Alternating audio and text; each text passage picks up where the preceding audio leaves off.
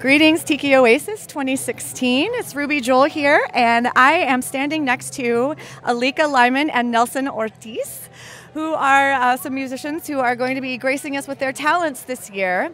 You are from Hawaii, right? Yes. Can you tell us a little bit about the music scene over there? Oh, it's really thriving. We got every style, and there's tons of people playing all the time.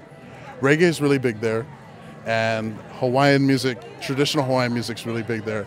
Not a whole lot of exotica though, so a lot of the exotica shows are actually here on the mainland, you know, here in Florida, and so that's kind of cool to have that. You know.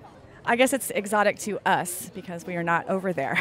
Yeah, my uncle used to have a regular all the time, right? He played music there till he passed away, but that music's kind of fallen off over there. But traditional Hawaiian's still around. So. Right, so your uncle is the legendary Arthur Lyman, and I hear that he played here at the Bali High. So what does it mean something in particular to you to be playing here? It means something. I'm really honored to be able to play at the same gig my uncle did. You know, back home I play at the spots he used to play at, but to do it on the mainland it's a little more different. It's like a foreign spot for us, you know. So this is like, yeah, it's not like I'm here every day. So.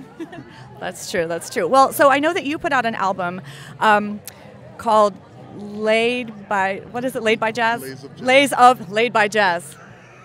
Excuse me. Lays of Jazz. Lays of Jazz, Volume 2, because his album was Lays of Jazz, right? Yeah. So, talking into the microphone is a challenge today. I wanted to ask you, what is your favorite thing about Tiki so far? The drinks, and I don't mean that like on an alcoholic sense, but like they're a work of art. The Mai Tais are kind of lousy at home, so they definitely do it better on the mainland. Yeah. So the depth there is nice. Nelson, what about you? What's your favorite thing about Tiki so far?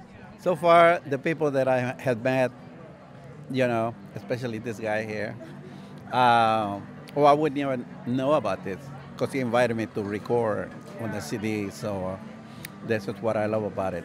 Most of the people, the whole thing, you know, the dress, the shirts, everything. Everything. There's a lot of parts to it. No, Nelson's right. Nelson's right. I don't want to sound so booze-centric, but I've met some great people on this scene, so I'm really grateful for that too. Yeah.